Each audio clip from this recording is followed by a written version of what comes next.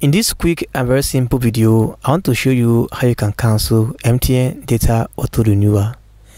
There are actually two ways where you can use to cancel MTN data auto renewal.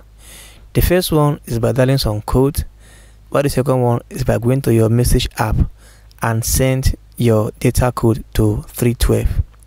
Now for the first one, you come here on your dialer here and dial star 312 hash and dial on your MTN line.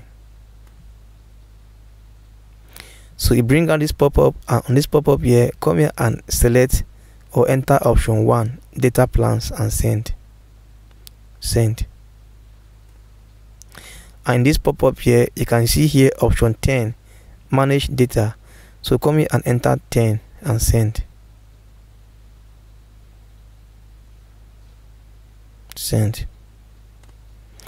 And also in this pop-up here, you can see here option 3, cancel auto renewal.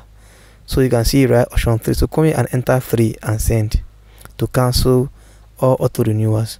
So send. You can see for me here they are saying service is temporarily unavailable. This is because I don't have any auto renewal at the moment.